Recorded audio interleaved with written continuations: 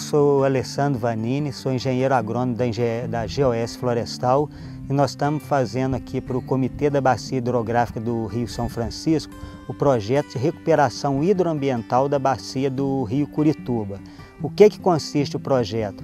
Nós estamos recuperando 23 hectares de mata ciliar através do plantio de mudas nativas, são mais de 50 espécies, todas da caatinga. Nós estamos fazendo o cercamento de APPs e áreas de reserva legal para evitar o pisoteio de gado ou a destruição por outros animais. E nós estamos fazendo também mais de 150 barraginhas ou cacimbas, que é para segurar a água da chuva, evitando que a erosão assoreie o rio e essa água tenha tempo para infiltrar no solo, recarregando o lençol freático. Aí a gente consegue aumentar a disponibilidade hídrica dentro da microbacia. E uma das propostas nossas é desenvolver um projeto piloto de manejo agroflorestal, onde a gente consiga conviver com a natureza, com a parte ambiental, que é com a floresta, com a caatinga, e ao mesmo tempo tirar alguma renda dali para esse produtor que vive daqui. Para quê? Para na hora que o projeto for embora, o produtor ter algum ganho ainda com isso, para ele se sentir estimulado a manter essas áreas.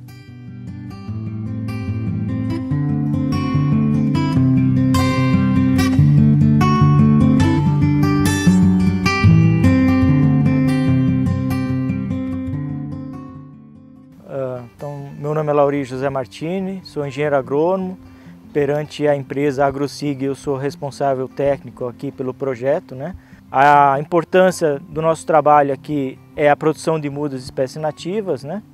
Onde a gente utiliza parte dessas mudas que a gente produz na nossa recuperação de área degradada no entorno de Xingó, né?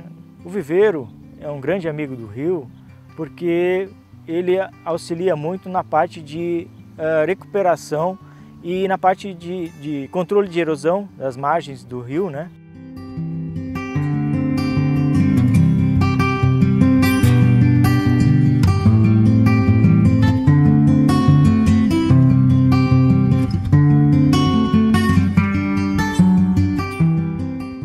Sou Janiel Batista, encarregado florestal da empresa GOS Florestal, empresa responsável pela execução do serviço de recuperação hidroambiental da bacia do Rio Curituba, financiado pelo Comitê do Rio São Francisco. Os serviços que são realizados aqui no projeto de recuperação do Rio Curituba foram a construção de barragens de contenção, cercamento, plantio de árvores de espécies nativas da região do bioma Caatinga, todas com sistema de irrigação. Fizemos aqui um plantio de cerca de 20 mil árvores, todas de espécies nativas do bioma da Caatinga, e é uma coisa muito importante porque várias dessas mudas que a gente estamos repondo aqui no projeto são mudas que já estão em extinção e até mesmo algumas que já não existem mais nessa reserva, nessa região aqui. A gente tem em mente aqui, eu mesmo como encarregado florestal e trabalho na área ambiental, que devemos esquecer essa palavra desmatamento e só focar em reflorestamento, que é o que está precisando hoje em dia.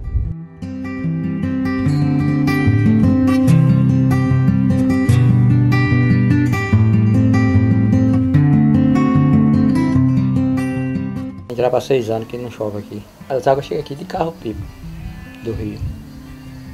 De 15 em 15, mês em mês. De 15 em 15 ele bota uma carrada. Depois do projeto melhorou muito. Eu acredito que no futuro deve estar bem melhor, né?